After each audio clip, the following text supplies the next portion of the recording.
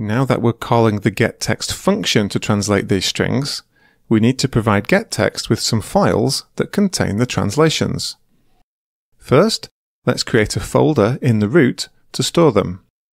This folder can be called anything you like, but I recommend something simple, in lowercase, like locales.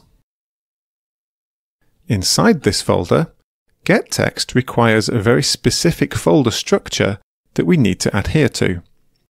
Each locale needs its own folder, named with the locale code.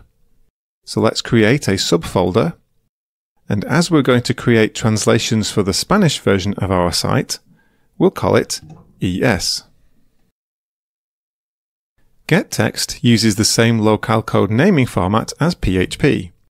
So if you wanted to create translations for a locale that included a region code, you'd name the folder with a lowercase language code, an underscore, and an uppercase region code.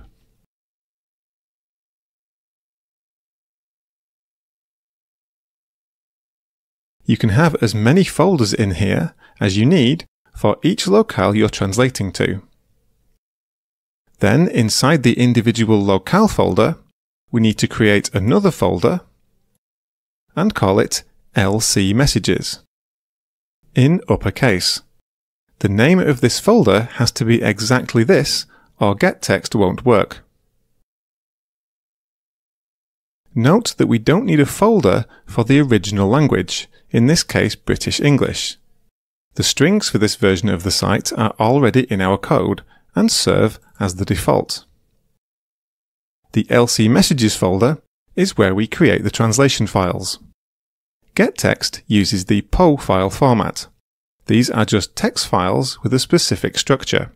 So we could create this manually. But one of the strengths of gettext is the tools available that make this process much easier.